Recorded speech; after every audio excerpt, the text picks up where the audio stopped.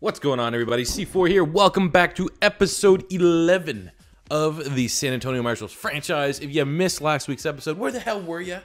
Here's pretty much all you need to know. 0-16. First 0-16 in channel history. Let's get into the offseason. So first thing is first, as we get into the offseason, you can't go 0-16 and retain your coach. If those of you remember when we, way back, episode 2 or 3, when we were signing our staff, Blazer was literally our last option.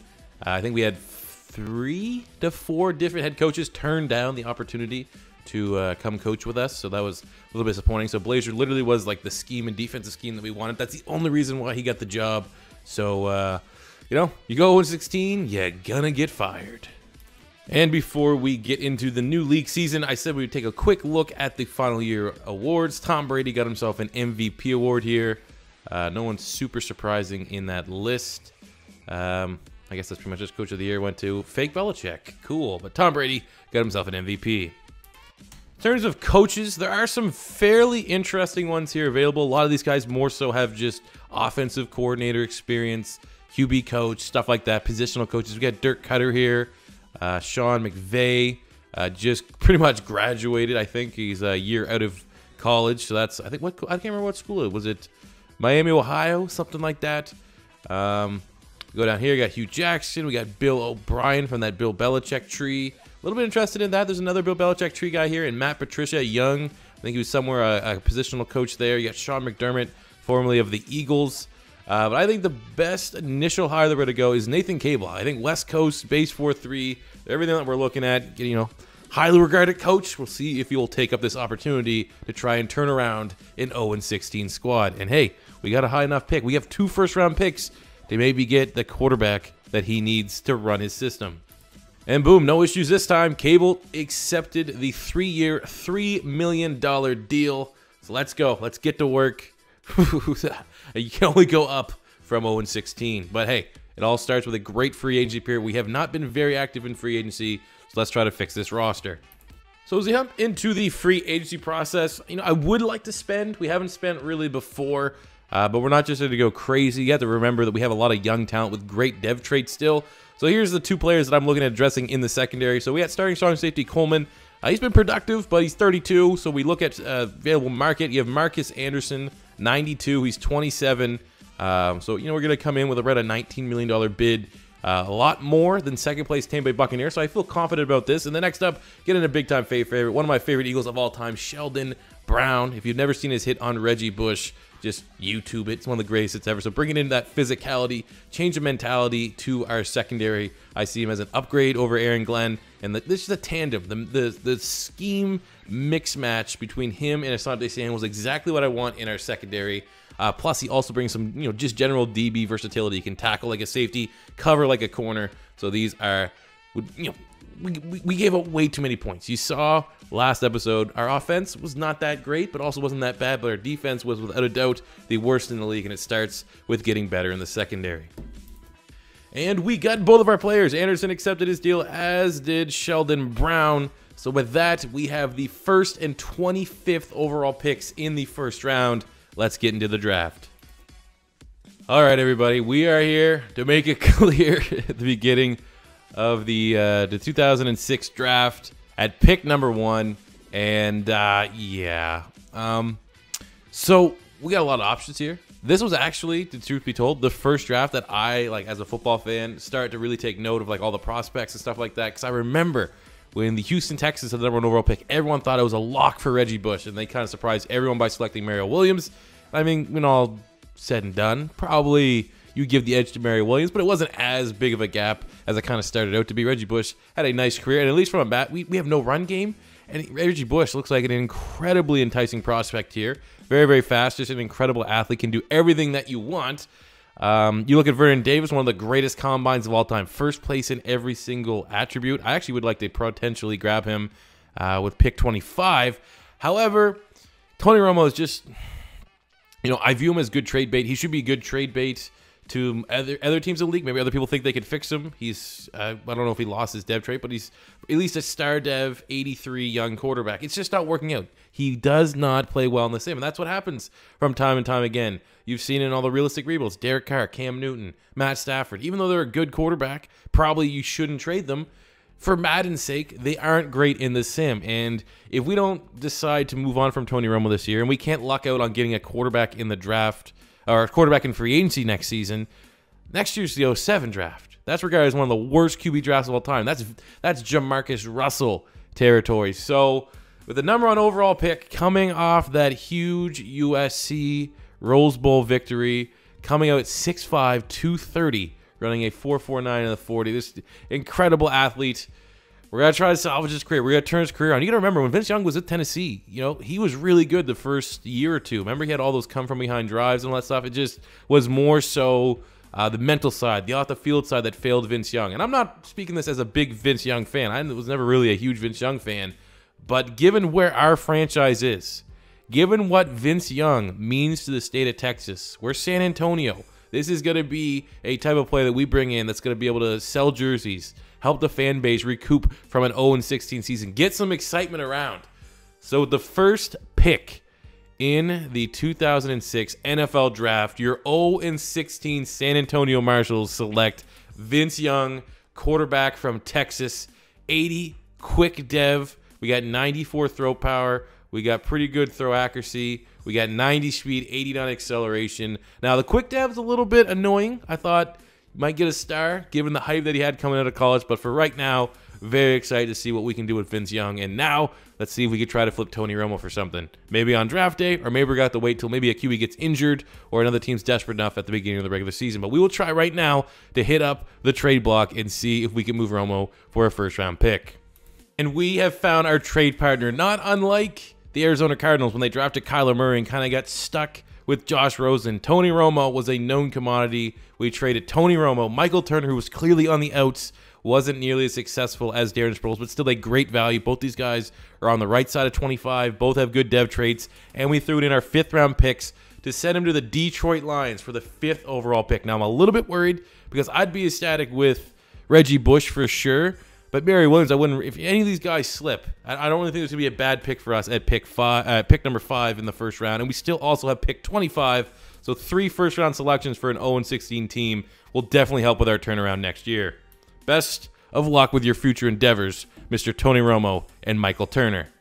And at pick number 5, it was kind of surprising. Pick number 2 went Vernon Davis. So at 5, we actually have the 2 players we're kind of hyping up, Mario Williams and Reggie Bush. Now, I love Mario Williams, but you have to look at our roster. Osi Manura, still, I think he's 25, 26 at the most. He's almost a 90 overall player. We still got Jared Allen, who's developing very nicely. So defensive end would be nice, but we don't really need to upgrade there. But at running back, we just moved on from Michael Turner. We have Darren Sproles, who's more than fine. But I think let's just draft the Rose Bowl. Bring in Reggie Bush, a premier A-plus athlete, no matter what way you cut it, no matter how you want to look back upon his career.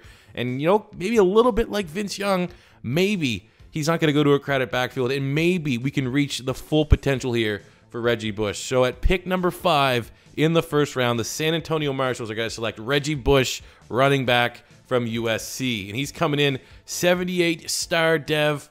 That's good. I thought he might have been up into the 80s, but I will take that star dev trait all goddamn day. We got 94 speed, 95 acceleration, 83 ball carrier vision. The juke and spin is absolutely insane. You throw in 76 catching, great catching ability out the backfield.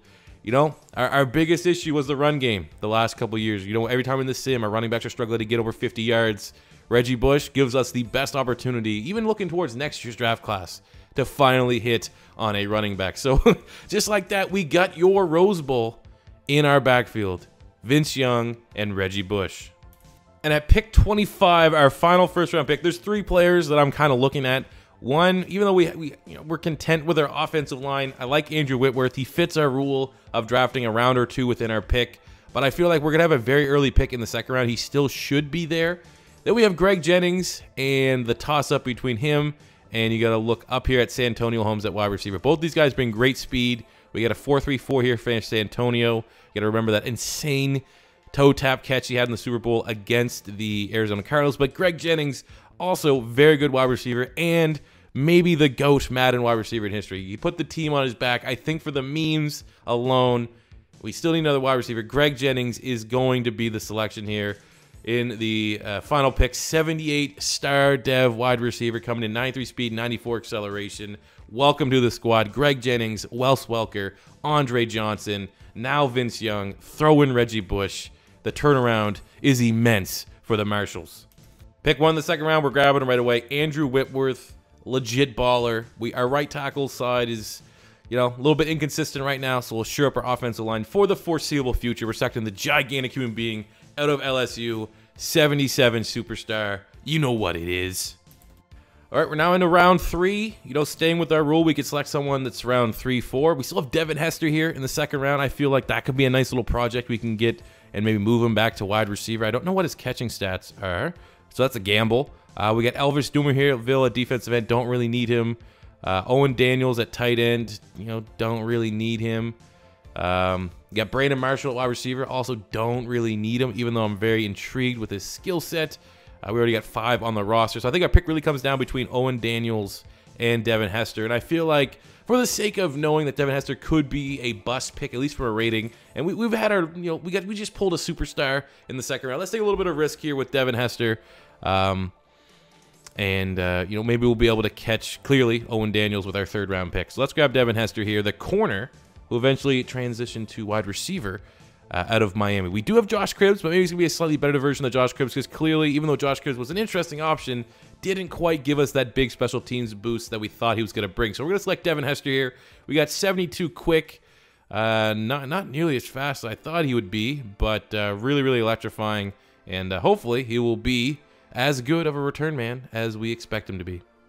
So here's time for our full-on draft recap. You saw Vince Young at pick 1, Reggie Bush at pick 5, Greg Jennings at pick 25, Andrew Whitworth in the second, Devin Hester in the third. Here's how the rest of the draft finished out. I will say, I'm never going to get the cheesy pick all the time, but if they have a real picture for the sake of trying to make my roster more authentic, that's kind of how I actually picked the rest of the draft. It just so happens all the guys that had a picture, because sometimes it's like 50-50. Some of them I've never heard of that actually have a profile or whatever you want to call it in the game, but I actually know these guys. So in the 4th round, we got Stephen Tulloch, 73 linebacker. 6th round, Rob Ninkovich, defensive end, only 73. Like, you might hear of these guys. That's not overpowered ranking by all, but still not bad. And in the 7th round, usually that's where you can take a shot at one of the UDFAs. Never try to go OP. Like, there's Donald Penn, Marcus Colston still there. So I took the lesser of the two. We grabbed Brent Grimes. He actually looks like he's going to be really, really good. 74 star dev, even a better pick than what we got in the 3rd round in Devin Hester, even though we knew what we're getting in Devin Hester. He's a return man, but that is a tremendous haul. And what do you expect? We need to take as much liberties and try to take all of our opportunities when you're 0-16, because clearly our good drafts in the year past have been doing absolutely nothing for our roster. Before we get into the preseason, all that stuff, let's kind of see how the first round shaped up here. So we saw Vince Young go at 1, Vernon Davis went at 2, Nata at 3. He was one of my prime targets. Brickashaw Ferguson at 4, Mario Williams but slipped all the way to 7, Cromartie at 8, Tom Bahali. We got Mercedes Lewis. What the hell? Who's that? Jason Allen. Ugh. Don't know about that one. We got Greg Jennings. We saw AJ Hawk. I potentially thought about selecting him out of Ohio State at pick 20, whatever. Let's see who actually was the highest overall player in this draft class. Always like seeing that. Vince Young is tied with Nata, Davin Joseph, and Mario Williams. Oh my God, Santonio Holmes might have been a better selection there than Greg Jennings at 95 speed. Looks pretty good, but my God, look at Vernon Davis. Vernon Davis, tight end, 94 speed. Like, everything is off the absolute charts. Actually, I'm not gonna lie, I might have pulled the trigger at pick 5. I might have gone Vernon Davis over Reggie Bush, even though we don't really need a tight end, just because I know he's such an athletic freak. And just imagine throwing slants to Vernon Davis. He's got to take it to the house all the time. But we got Reggie Bush. I'm happy with our haul. Let's get into the offseason. All right, so I actually simmed the entirety of the preseason because I got a flight to catch in just a little bit. A little bit of a business type trip, a little leisure, a little business, everything sprinkled in between. So my apologies for not doing the preseason. I'll let you know we did go 3-1. So coming off an 0-16 season, that's pretty good.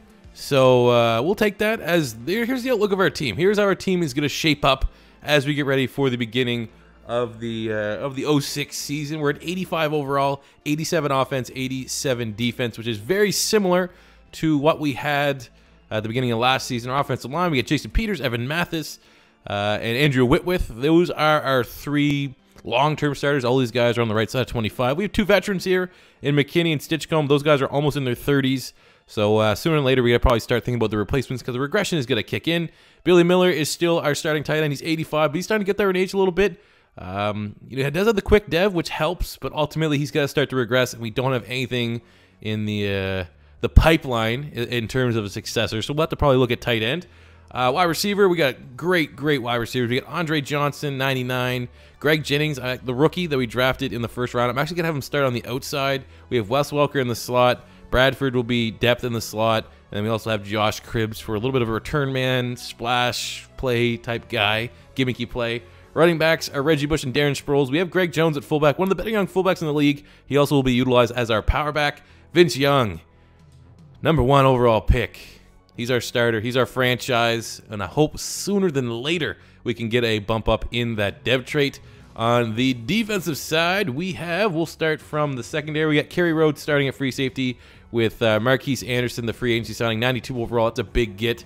Our secondary, we got Sheldon Brown, Brent Grimes, Asante Samuel, Patman, and Jones, with Samuel, Brown, Patman, and Grimes expected to see a lot of playing time this upcoming season. Linebacking core, we got Daryl Smith, Jamie Sharper, and Foreman as our start. Actually, you know what? We'll get Pollock, our first-round pick last year, will actually be our starter. In terms of depth, not a whole lot. We got Stephen Tulloch, welcome addition. And on the defensive front, Osi Umenyiora, Vince Wilfork, Gary Walker, and Jared Allen. I actually got a nice selection here in free agency of Brett Kiesel. If you're a Steeler fan, you remember him. But look at the scan. Look at the beard on this face scan. Awesome. Awesome. I don't know if that's just what they had for Eric Weddle, but he's also for this guy, and that's friggin' awesome. And our special teams is pretty sick. 82 punter, Chris Brown's a 91 kicker. And who are you going to punt it to? We have Devin Hester and Josh Cribbs waiting to return any kick and or punt that any team can bring at us. So, you know what? I'm literally feeling with this team, with how OP I think Vince Young will be, we can make the playoffs. We could totally make the playoffs this year. We changed our schemes up, so we're a 91 scheme fit on offense. I think 86 on defense. And I just hope that the sim gods take favor, because I think when we actually hop in and get some gameplay with this team, we're going to go off. We're going to dominate. We're going to win every single game that we play with them. I just hope the sim is a little bit easier. So that will be the next episode. So I hope you guys did enjoy the free agency and off-season here today. I hope you guys did enjoy the players that we picked. I think I tried my best to go with what you guys wanted me to select from the comments in the previous videos. And make sure you hit that subscribe button if you want to continue to enjoy the flashback franchise of the San Antonio Marshals here on the channel. Smash the like button if you enjoyed. Until next time, it's C4 saying peace out. Money I'm spending, I'm out and I'm shopping. You talking that shit, well you talking and talking. Look at my options, look at me dropping. Ass in the game, like who are you stopping? Not me, not me, not never. Not me, not me, not never. Not me, not me, not never. I'm way too clever. Look at the